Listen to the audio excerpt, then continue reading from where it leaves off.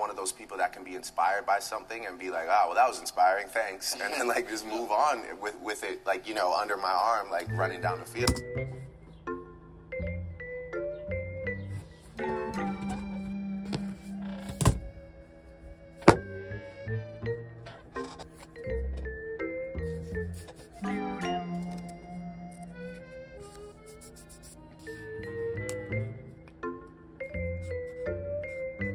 Today we're going to discuss my new book, Steal Like an Artist.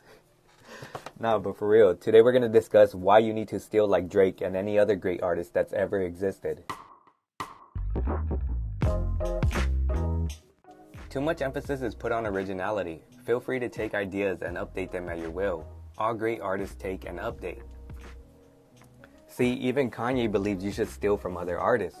I mean, he took this quote from Pablo Picasso, "Good artists copy, great artists steal." And I know what you're thinking, these are two different quotes, but this is the perfect example of good theft. And yes, there is such a thing as good theft. Watch the rest of this Drake clip so you can understand.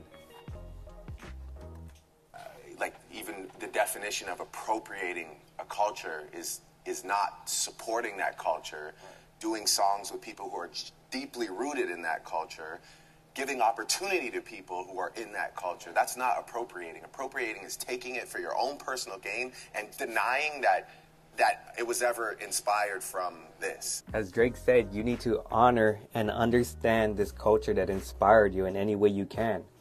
For Drake, it's giving opportunities and giving them credit for what they've created. But you also need to add your own value to it to make it your own. This is all good theft. On the other hand, bad theft would be, like he said, not giving them credit and denying they even inspired you, which is plagiarism, imitation, and a ripoff. Bad theft is basically copying one for one and not giving them credit. So now that you have a better understanding of good theft versus bad theft, I'm going to give you 2 reasons why you need to steal like an artist.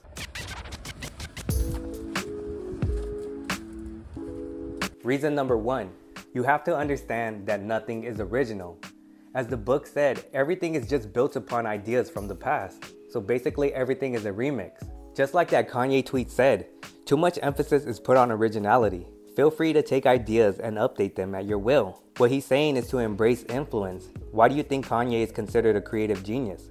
Because he's not scared to take influence from many different things, bring them back, mix them, and make them his own. For example, a lot of his beats are just chopped up samples from decades ago. So when you allow yourself to embrace influence, you take a lot of pressure off of yourself to make something original. You need to allow yourself to take influence from everyone and everything. This makes your creative process a lot easier when you have so much inspiration to take from anywhere that you're able to make more art and make it faster. So embrace influence.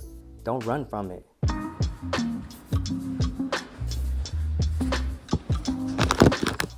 Alright, the second reason you need to steal from others is because it'll help you develop your own style.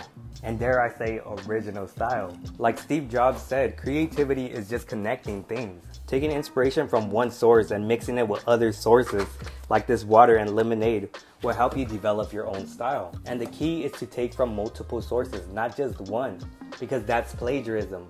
We already discussed that that's bad theft. But sometimes it's not just taking 2 different styles and mixing them. Sometimes you could take the emotions from one thing, the message from another, and then mix your experience with the 2 of those things to make something unique to you. And that's what the majority of people think is originality, when a true artist understands that creativity is just mixing things. So keep being inspired from many different sources, keep mixing those things, and keep developing that sound that's going to separate you from everyone else. Thank you guys for watching, and I'll catch you in the next one.